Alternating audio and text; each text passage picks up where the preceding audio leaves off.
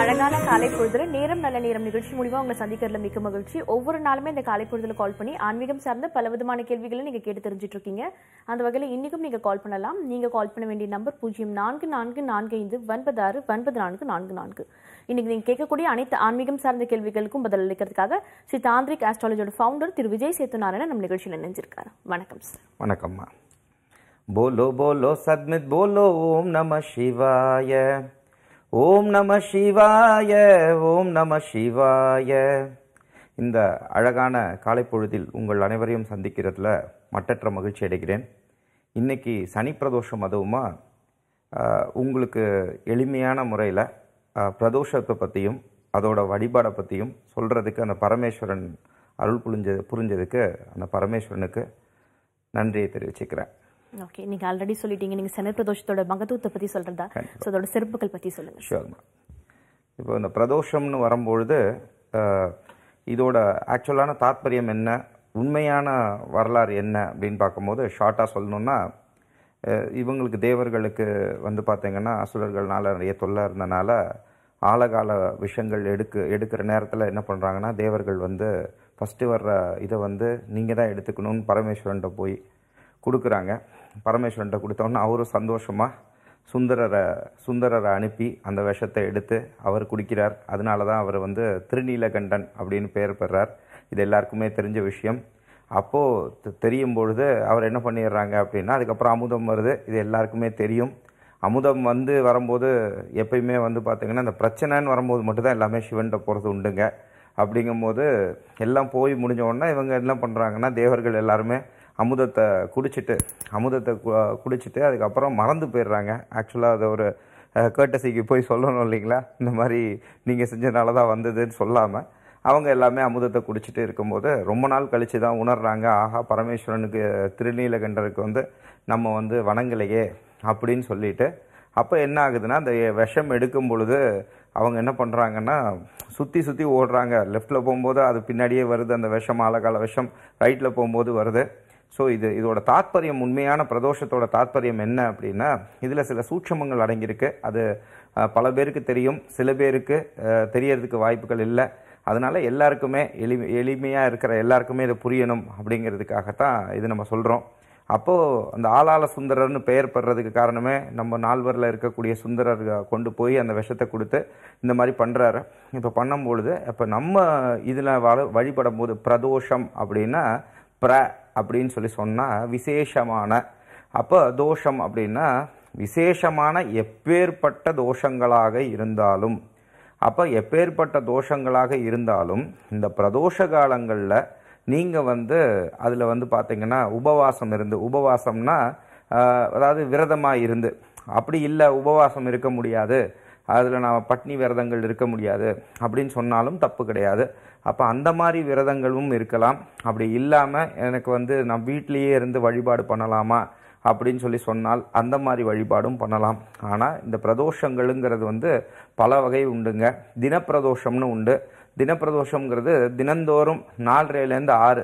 அதனால தான் சில நேரங்களில் நம்ம ஞாயிற்றுக்கிழமை வரக்கூடிய ராகு கால நேரத்தில் 4:30 to 6ங்கிறது ரொம்ப விசேஷமாக சொல்லப்படுது. தாந்திரிகத்திலையும் சரி, ஜோதிட வழிபாட்டிலையும் சரி, 4:30 to 6. அப்போ அந்த 4:30 to 6 டெய்லியே வந்து பார்த்திங்கன்னா அது பேர் தினப்பிரதோஷம்னு இருக்குது. அதே மாதிரி வந்து பார்த்திங்கன்னா பக்ஷ பிரதோஷம்னு உண்டு. பக்ஷ பிரதோஷம் இருக்குது இல்லைங்களா, பக்ஷம் நம்ம சொல்லுவோம் இல்லையா, அந்த பக்ஷ பிரதோஷம்னு உண்டு. மகா பிரதோஷம்னு உண்டு. மகா பிரதோஷம்ங்கிறது தான் சனி மகா பிரதோஷம். அந்த சனிக்கிழமை தான் பிரதோஷத்தில் தான் வந்து பார்த்திங்கன்னா அந்த நாளில் தான் வந்து பார்த்திங்கன்னா சிவன் வந்து அந்த ஆழகால விஷயத்தை பண்ணுறாரு. அதுக்கப்புறம் பிரளய பிரதோஷம்னு உண்டு. இந்த பல வகையான பிரதோஷங்கள் உண்டு. இப்போ நம்ம இதில் என்ன பண்ணணும் அப்படின்னு கேட்டிங்கன்னா, இதில் என்ன நம்ம உண்மையான விஷயம் நம்ம புரிஞ்சுக்கணும் அப்படின்னு சொல்லி சொன்னால், நீங்கள் எப்பேற்பட்ட இதில் இருந்தாலும் சரி, எப்பேற்பட்ட தோஷங்கள், இந்த மாங்கல்ய தோஷம் இருக்குது, ஏகப்பட்ட இது உண்டுங்க. தோஷங்களே பல வகை உண்டு. அதே போல் அந்த தோஷங்களில் வந்து எப்பேற்பட்ட துன்பங்களில் நீங்கள் இருந்தாலும் பரமேஸ்வரனை தேவர்கள் எப்படி வணங்கினார்களோ அதுக்குன்னு சில சூத்திரங்கள் உண்டுங்க. அப்படிங்கும் போது அந்த சூத்திரங்களை பற்றியும் நான் உங்களுக்கு சொல்லித்தரேன் இன்றைக்கி எளிமையான முறையில். அதை எளிமையான முறையில் கோயில் வழிபாடுகள் மூலமாகவும் எப்படி அதை வழிபட்டுக்கலாம். அதே போல் தாந்திரிக ரீதியாக உங்கள் வீட்லேயே நீங்கள் வழிபடணும், எனக்கு கோயிலுக்கு போக முடியாது அப்படிங்கிற மாதிரி உங்களுக்கு ஒரு சூழ்நிலை இருந்தது அப்படின்னு சொல்லி சொன்னால் அதுக்கும் நீங்கள் எப்படி எப்படி வழிபட்டுக்கலாம்ங்கிறதையும் நம்ம இன்னைக்கு தெளிவாக நம்ம பார்க்கலாம் நண்பர்களே. நிச்சயமா சார். நிகழ்ச்சியோட முதல் அழைப்பாளர் இணைப்பில் இருக்காங்க, அவங்க கிட்ட பேசலாம். ஹலோ. ஹலோ, வணக்கம். சொல்லுங்கம்மா, உங்க பேர் என்ன? ராணிங்க. எங்கிருந்துமா கால் பண்றீங்க? சென்னையிலிருந்து கால் பண்றேங்க. ஓகே, இப்போ யாருக்காகம்மா கேட்டு தெரிஞ்சுக்க போறீங்க? பையனுக்காக கேட்கலாம். நீங்க திருமண தடை பற்றியே தோழியா கேட்கலாம். ஓகேம்மா, அவரோட டேட் ஆஃப் பர்த் என்னம்மா? 28/6/1984. பிறந்த நேரம் என்னம்மா? காலை 8:10. எந்த ஊர்லம்மா பிறந்திருக்காரு? அவருங்களா திருவண்ணாமலை மாவட்டத்துல பிறந்திருக்காரு. ஓகே, அவரோட பெயர் என்னம்மா? கார்த்தி மிருகத்தி நட்சத்திரம். ஓகேம்மா, பேசலாம் சார். இணைப்பில் தான். அம்மா காலை வணக்கம். நல்லா இருக்கீங்களாம்மா? நல்லா இருக்காங்க. வணக்கங்க சார். வணக்கம்மா. அம்மா, இப்போ வந்து பையனுக்கு பொறுத்த வரைக்கும்மா, இப்போ நீங்கள் முன்னாடி இடையில உங்களுக்கு ஜாதகங்கள் வந்து பொருந்தி இடையில இந்த கல்யாணங்கள் தடைப்பட்டு போச்சாம்மா? ஆமாங்க, 2 வாட்டி தடைப்பட்டு. அது முடிகிற ஸ்டேஜில் வந்து நின்று போச்சுங்களாம்மா? ஆமாங்க, நின்று போச்சுங்க. அம்மா ஒன்றும் இல்லைம்மா, இப்போ பையனுக்கு பொறுத்த வரைக்கும் அது நடக்காமல் இருந்ததுக்கு கடவுளுக்கு நன்றி சொல்லிருங்கம்மா. கண்டிப்பாக உங்கள் பையனுக்கு வந்து பார்த்தீங்கன்னா ஜூன் மாதத்துக்குள்ள நல்ல இடங்கள்ல பொண்ணு அமையும். இப்போ ஆல்ரெடி பார்த்துட்டு தான் இருக்கீங்க. இப்போ நீங்கள் ஃபஸ்ட்டு குலதெய்வம் கோயிலுக்கு போயிட்டு வாங்கம்மா. குலதெய்வம் கோயிலில் போய் நீங்கள் வழிபடக்கூடிய அம்மன் வழிபாடு, அதே போல் காவல் தெய்வமான ஒரு ஆண் தெய்வமும் உங்களுக்கு உண்டு. அந்த தெய்வத்தை போய் வணங்கிட்டு வாங்க. அதுக்கப்புறமா நீங்கள் வந்து பார்த்தீங்கன்னா இடையில ஃப்ரீயாக இருக்கும்போது நம்ம பட்டீஸ்வரம் பக்கத்தில் இருக்க வந்து பார்த்தீங்கன்னா கல்யாணத்துக்காகவே உள்ள சிவனை வந்து கட்டி அணைச்சி, அந்த கோயில் பேர் நான் மறந்துட்டேன் நண்பர்களே. ஸோ அந்த கோயிலில் போய் பக்கத்தில் போய் தேனுபுரீஸ்வரர் கோயில் பக்கத்தில் இருக்கக்கூடிய கோயிலுக்கு நீங்கள் போயிட்டு வாங்கம்மா. போயிட்டு வந்தீங்கன்னா கண்டிப்பாக நல்ல ஒரு மகளாக உங்கள் வீட்டுக்கு வருவாங்கம்மா. நன்றி. நிகழ்ச்சி மூலியமா சந்திக்கிறதுல மிக்க மகிழ்ச்சி. நிகழ்ச்சியோட அடுத்த அழைப்பாளரும் இணைப்பில் இருக்காங்க, அவங்க கிட்ட பேசலாம். ஹலோ. ஹலோ, வணக்கம். சொல்லுங்க, உங்க பேர் என்ன, இங்கிருந்து கூப்பிடுறீங்க? நான் திருப்பூர் மாவட்டத்திலிருந்து பேசுறேங்க மேடம். ஓகே, இப்போ யாருக்காகம்மா கேட்டு தெரிஞ்சுக்க போறீங்க? எங்களுக்காக கேட்குறேங்க. உங்களோட பிறந்த தேதி என்னம்மா? 1989 1ஆவது மாதம். டேட்மா? 1/1/1989. ஓகேம்மா. பிறந்த நேரம் என்னம்மா? சாயங்காலம் 8 மணிங்க. ஓகே, எந்த ஊர்லம்மா பிறந்திருக்கீங்க? குன்னத்தூருங்க, திருப்பூர் மாவட்டம். ஓகேம்மா, உங்களோட கேள்வியை கேட்கலாமா சார்? இணைப்பு. அம்மா காலை வணக்கம்மா. வணக்கம் ஐயா. நல்லா இருக்கீங்களாம்மா? நல்லா இருக்குங்க. ஆமா, கேளுங்கம்மா. உங்களுக்கு என்ன கேள்வி? மாமா, இது உங்களுக்கான கேள்வியாம்மா இல்லை உங்க ஃப்ரெண்டு இல்லை உங்க ரிலேட்டிவ் அந்த மாதிரி இருக்கு உங்க கேள்வியாம்மா? எனக்கான கேள்விதாங்க. சரிம்மா, சொல்லுங்கம்மா. சொல்லுங்கம்மா. சின்னதா கார்மெண்ட்ஸ் நடத்திட்டு இருக்கிற ஒரு 10 மிஷின் போட்டேன். அதுல வந்து எத்தனை நாள் வேலை செஞ்சு ஆள் குறைஞ்சுக்கிட்டே போறாங்க, ஆள் சரியா வரவில்லை, ஆள் நின்னுது. அது இட பிரச்சனையா இருக்குமா இல்லை என்ன எதுன்னு கேட்கலான்னு கூப்பிட்டேன். ஆமா, இப்போ வந்து பாத்தீங்கன்னாம்மா, இது இடத்துனாலலாம் பிரச்சனை இல்லைம்மா. நீங்க நம்ப வேண்டியது வந்து இறைவனதாம்மா. இடத்துல மாத்துறதுனாலலாம் மாறாதுமா. அதனால இப்போ உங்களுக்கு நடந்துட்டு இருக்கிற காலத்தில் வந்து பார்த்தீங்கன்னா சனிக்கிழமை தோறும் நீங்கள் செய்ய வேண்டியது வந்து பார்த்தீங்கன்னா ஆஞ்சநேயர், நீங்கள் வைணவ வழிபாட்டில் இருந்தீங்கன்னா ஆஞ்சநேயரை வழிபடுங்க. இல்லை சைவ வழிபாட்டில் இருந்தீங்க அப்படின்னா காலபைரவரை வழிபட்டுட்டே வாங்கம்மா. திருப்பூர் பக்கத்தில் இருக்க அவினாஷியில் இருக்கக்கூடிய அவினாஷி லிங்கத்தை வழிபாடு பண்ணிகிட்டே இருங்கம்மா. கண்டிப்பாக வந்து பார்த்தீங்கன்னா சனிக்கிழமை தோறும் உங்களால் முடிஞ்சது ஏழைகளுக்கு உதவி செய்யுங்க.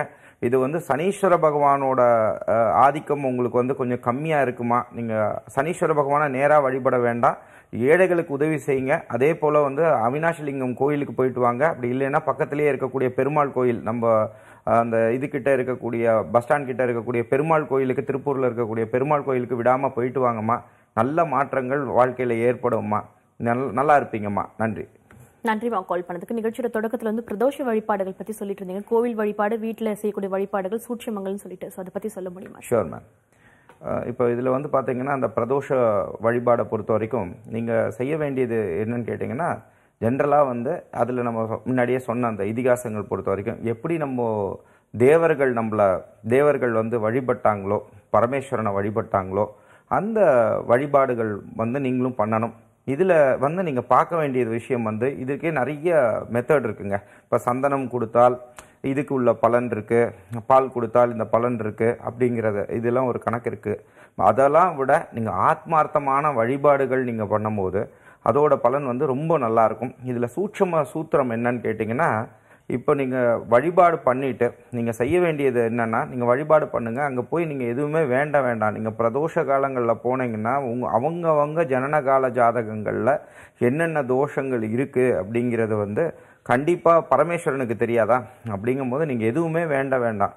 அப்படிங்கும்போது நீங்கள் அங்கே போயிட்டு அந்த வழிபாடுகளை பண்ணிவிட்டு சுவாமிக்கு நீங்கள் என்ன சேவை செய்யணும்னு நினைக்கிறீங்களோ, பூ வாங்கி கொடுக்கணும்னா பூ வாங்கி கொடுக்கலாம், எண்ணெய் வாங்கி கொடுக்கணும்னா எண்ணெய் வாங்கி கொடுங்க, பால் வாங்கி கொடுக்கணும்னா வாங்கி கொடுத்துட்டு அதில் நம்ம என்ன சாஸ்திரத்தில் சொல்லியிருக்கு இதிகாசங்களில், அந்த நந்தீஸ்வரரோட கொம்புல தான் வந்து அவர் வந்து நர்த்தனம் ஆடினார் அப்படின்னு சொல்லி ஒரு கணக்கு இருக்குது.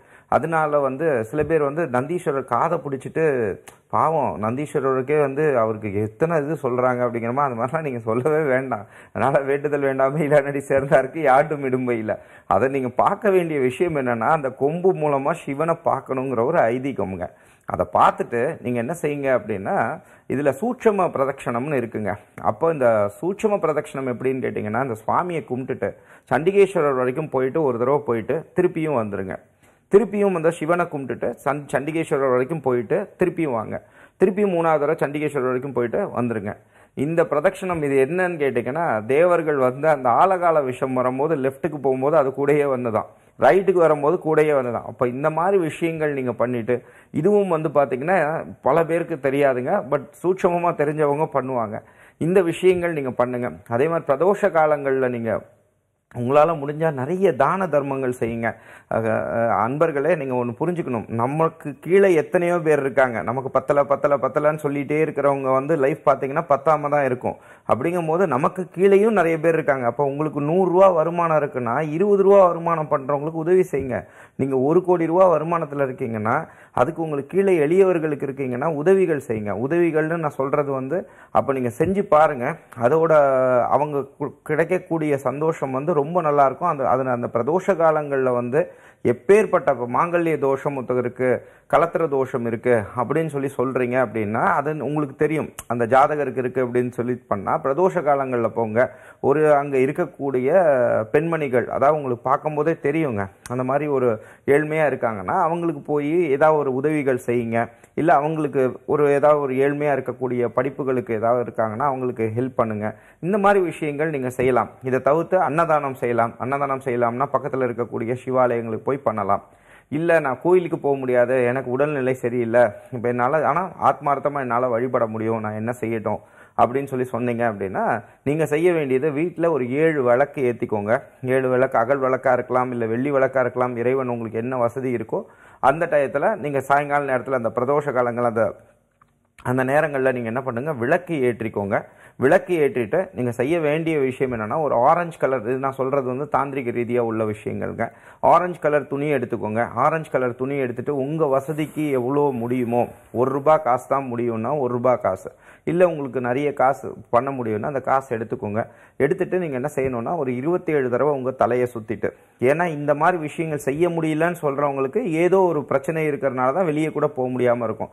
அவங்க தான் பர்டிகுலராக செய்யணும். இல்லை அவங்க வந்து ரொம்ப படுத்த படுக்கையாக இருக்காங்க, அவங்களுக்காக நான் சங்கல்பம் பண்ணி பண்ணலாமா அப்படின்னு கேட்டிங்கன்னா, அவங்களோட பிளட் ரிலேட்டடாக இருக்கிறவங்க கண்டிப்பாக செய்யலாம். அதாவது அவங்களோட உறவு, பையனாக இருக்கலாம், அப்பாவாக இருக்கலாம். இப்போ அப்பாவுக்கு உடம்பு முடியலன்னா பையன் பண்ணலாம், இல்லை பையனுக்கு முடியலன்னா அப்பா பண்ணலாம். இந்த மாதிரி விஷயங்களை தலையை சுற்றிட்டு, அது அவங்க தலையை சுற்றிட்டு, இல்லை அவங்க படுத்தே இருக்காங்கன்னா அவங்கள மெதுவாக உட்காந்து வச்சுட்டு 27 தடவை தலையை சுற்றிட்டு இந்த ஆரஞ்சு கலர் துணியில் போடணும். அதே போல் செய்ய வேண்டியது வந்து ஒரு கோதுமை எடுத்துக்கோங்க. அந்த கோதுமையை எடுத்து அவங்க தலையில் கோதுமையை முடிச்சு போட்டு, ஆரஞ்சு கலர் இதில் முடிச்சு போட்டு அவங்கள 27 தடவை படுத்திருக்காங்கன்னா அவங்க உட்காந்து வச்சு 27 தடவை, இல்லை அவங்க உட்கார்ந்த நிலையில் தான் இருக்காங்கன்னா 27 தடவை தலையை சுற்றிட்டு தனியாக எடுத்து வச்சுருங்க. இதை நீங்கள் என்ன செய்யணும், இந்த பிரதோஷ காலங்களில் ஒவ்வொரு பிரதோஷங்களும் செய்யுங்க. அந்த பிரதோஷத்தில் நீங்கள் எடுத்து வைக்கக்கூடிய இதை அது வந்து நீங்கள் என்ன செய்யணும்னா அரைக்கணும். அரைச்சிட்டு அதை நீங்கள் என்ன பண்ணுங்கன்னா வெல்லம் போட்டு அதை நீங்கள் பசுமாடுக்கு வந்து மறுநாள் வந்து தானம் கொடுக்கணும். இந்த தானங்கள் நீங்கள் கொடுத்துட்டு வாங்க. அதே போல் இந்த பிரதோஷத்துக்கு விடாமல் இந்த உடல் ரீதியான இதில் இருக்காங்களே, இந்த விளக்கு ஏற்றி வைக்கிறீங்க இல்லையா, இந்த 7 பிரதோஷத்துக்கு நீங்கள் செய்யுங்க. இந்த 7 பிரதோஷங்களுக்கு நீங்கள் செஞ்சு, நான் சொல்கிறது வந்து சனி மகா பிரதோஷமாக மாத பிரதோஷமாக இருக்கிறதா இருந்தாலும் சரி, அந்த மாதம் வரக்கூடிய பிரதோஷங்களில் 7 பிரதோஷமும் இதை நீங்கள் செஞ்சுட்டு வாங்க. செஞ்சுட்டு வந்தீங்கன்னா டெஃபினட்டாக உங்களுக்கு எந்த பிரச்சனைகள் இருக்கோ அந்த பிரச்சனைகள் சரியாகும். அதே மாதிரி வெளிநாட்டில் உங்கள் பையங்க இருக்காங்க, அவங்களுக்கு கல்யாணம் ஆகாமலே தடையாக இருக்குது அப்படின்னு சொல்லி சொன்னாலும் அவங்கள நீங்கள் சங்கல்பம் பண்ணிவிட்டு, சங்கல்பம்னா பிரார்த்தனை அவங்களுக்காக நீங்கள் பண்ணிவிட்டு நீங்கள் அந்த தலையை சுற்றுறதுக்கு கூட வேண்டாம். அப்படி இல்லைன்னா கூட இந்த ஆரஞ்சு கலர் துணியை எடுத்து அவங்கள நீங்கள் மனசில் நினச்சிட்டு அப்படிங்கும் போது அவங்களுக்கு இப்போ கல்யாணம் ஆகணும் அப்படின்னு சொன்னால் இந்த கல்யாணம் நல்லா சுபிட்சமான கல்யாணம் அந்த பையனுக்கு என் பையனுக்கு நடக்க போகிறதுக்கு ரொம்ப நன்றி அப்படின்னு சொல்லிட்டு இறைவனுக்கு நன்றி சொல்லிட்டு பரமேஸ்வரனுக்கு நன்றி சொல்லிட்டு கொடுத்து பாருங்க, செஞ்சு பாருங்க. அதே மாதிரி ஒரு அன்பான ஒரு வேண்டுகோள், இதில் சில பேர் என்கிட்ட வர்றவங்க வந்து சிவன் சொன்னால் பயப்படுறீங்க. அப்படிங்கும் போது சிவனை பார்த்துலாம் தயவு செஞ்சு பயப்படாதீங்க. அவர் கடவுளுக்கெல்லாம் கடவுளுங்க, லார்ட் ஆஃப் லார்டுன்னு சொல்லுவாங்க. அப்படிங்கும் போது அவரோட சரித்திரங்கள் எடுத்து படிங்க. நான் சொல்றது எப்பொருள் யார் யார் வாய் கேட்பினும் அப்பொருள் மெய்ப்பொருள் காண்பதறிவு. பரமேஸ்வரனை வழிபட்டுட்டீங்க அப்படின்னா அவர் கொடுக்க ஆரம்பிச்சிட்டா யாராலையும் தடுக்க முடியாதுங்க. பரமேஸ்வரன் அப்பேற்பட்ட சக்தி வாய்ந்த தெய்வம்ங்க. அதனால அந்த பரமேஸ்வரனை பார்த்து வழிபடுறதுக்கு வந்து பயப்படாதீங்க.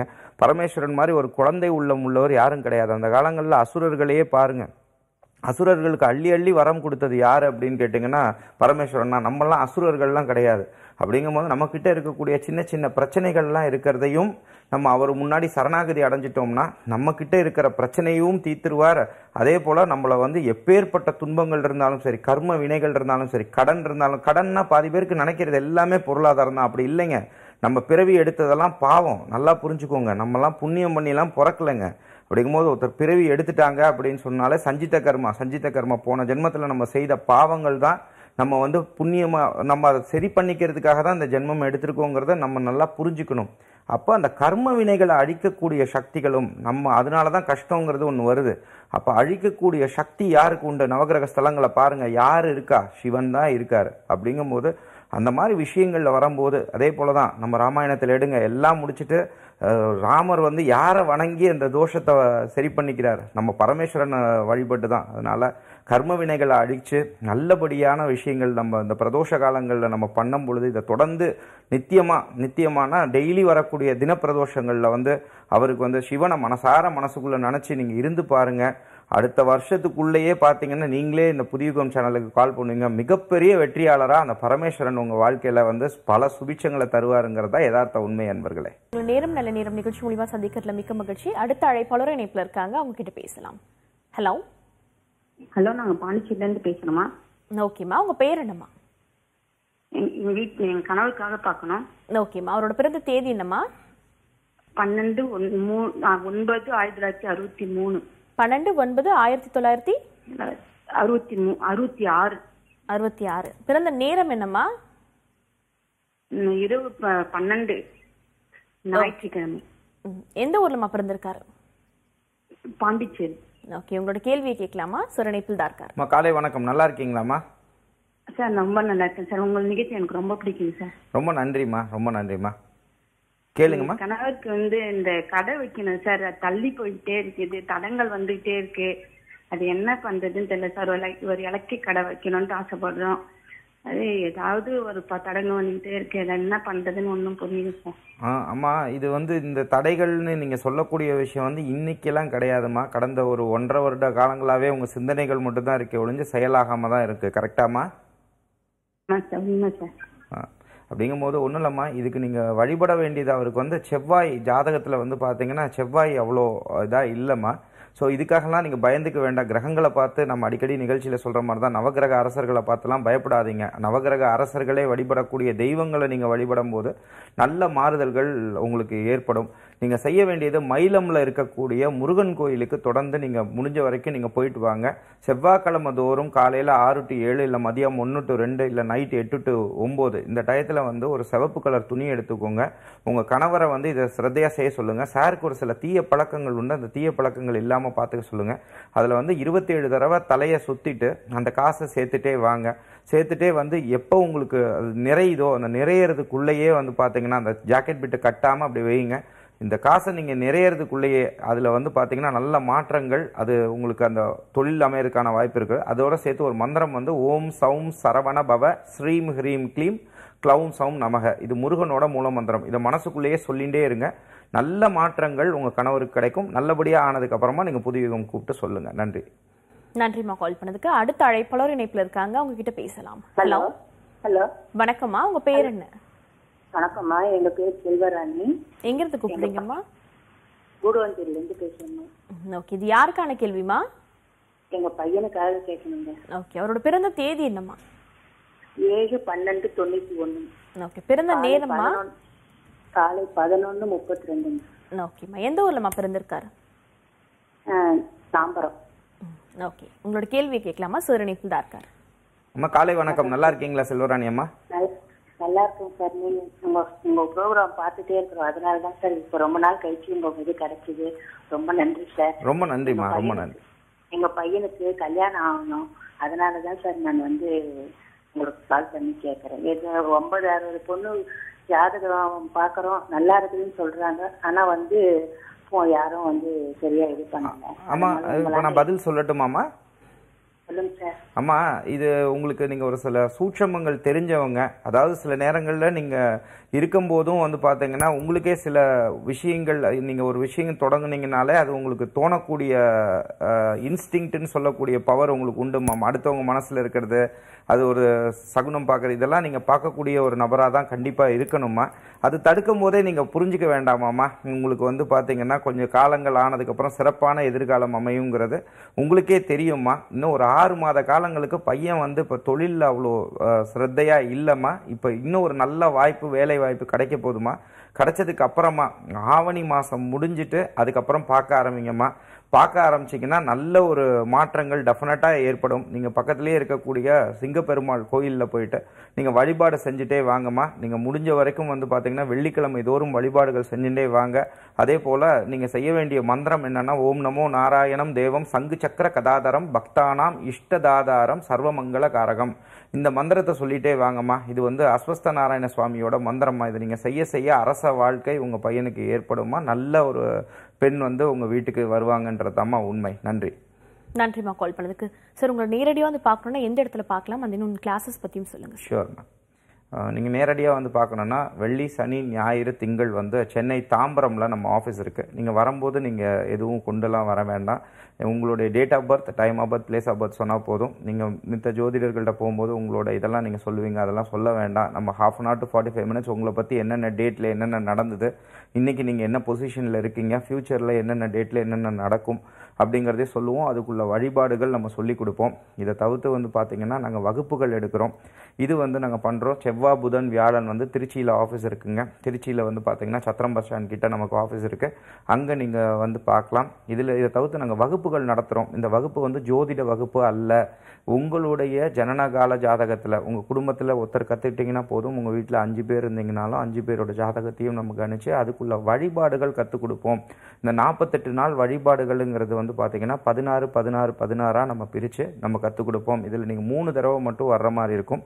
இந்த வழிபாடுகள் நீங்கள் கற்றுக்கும் போது என்ன ஆகும்னா, ஜாதக ரீதியாக நீங்கள் இந்த பிராரப்த கர்மா, இந்த ஜென்மத்தில் எடுத்த சில தோஷங்கள் இருந்தாலும் சரி, ஏதாவது ஒரு இது இருந்தாலும் சரி, அது எல்லாமே நீங்கள் வழிபாடுகள் செய்யும் பொழுது நல்ல மாற்றங்கள் ஏற்படும். அதே மாதிரி பாதி பேர் நீங்கள் கேட்குறது உண்டு, ஏன் ஃப்ரீயாக நடத்தலாமேன்னு சொல்கிறது உண்டு. அது கூடிய சீக்கிரம் ஒரு வகுப்பு போட தான் போகிறேன். இலவசமான வகுப்பு நம்ம போட தான் போகிறோம். அந்த டயத்தில் பண்ணுறோம். பட் இதுக்கு நம்ம கட்டணங்கள் வாங்கி தான் இந்த பயிற்சிகள் நடத்துகிறோம். அதேமாதிரி கட்டணங்கள் வாங்கி தான் நாங்கள் ஜோதிடம் பார்க்குறோம். அப்படி விருப்பமாக இருந்தால் நீங்கள் வரலாம். இதை தவிர்த்து நம்ம பஞ்சாங்கங்கள் நம்ம வருஷம் செய்கிறது இந்த வருஷத்துலேயும் கேலண்டர் ரூபத்தில் நம்ம பஞ்சாங்கம் போட்டிருக்கோம். ஒருவேளை அது ரொம்ப துல்லியமாக இருக்கும். இன்கேஸ் வேணும்னா அதை இலவசமாக தான் கொடுக்குறோம். ஆனால் போஸ்டல் சார்ஜஸ் மட்டும் வாங்குகிறோம். இன்கேஸ் தேவைப்படுறவங்க கீழே இருக்கிற நம்பருக்கு நீங்கள் காண்டாக்ட் பண்ணி பண்ணலாம். பண்ணிங்கன்னா உங்கள் வீடு தேடி அந்த பஞ்சாங்கமும் வந்துடும். நன்றி. நன்றி சார். நீங்களும் வீட்டில் இருந்தபடி ஆன்மீகம் சார்ந்த பல தகவலை கேட்டு தெரிஞ்சுட்டு இருப்பீங்க. இதை தொடர்ந்து இன்றைய நாளுடைய ராசி பலனை கேட்டு தெரிஞ்சுக்கலாம். அது குளிச்சுட்டு பிரேக் எடுத்துக்கலாம். இது நேரம் நல்ல நேரம்.